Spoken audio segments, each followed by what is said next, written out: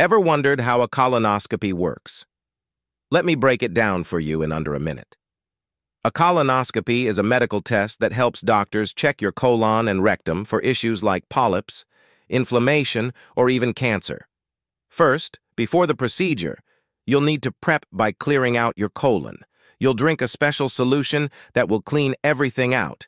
On the day of the procedure, you'll be given sedation to keep you relaxed. The doctor then uses a long, flexible tube with a tiny camera at the end called a colonoscope. This camera helps the doctor see inside your colon.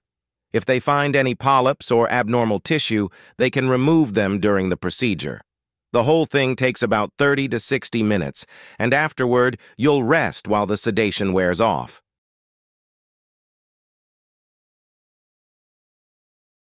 That's it. It might sound intimidating, but it's an essential test that can save your life.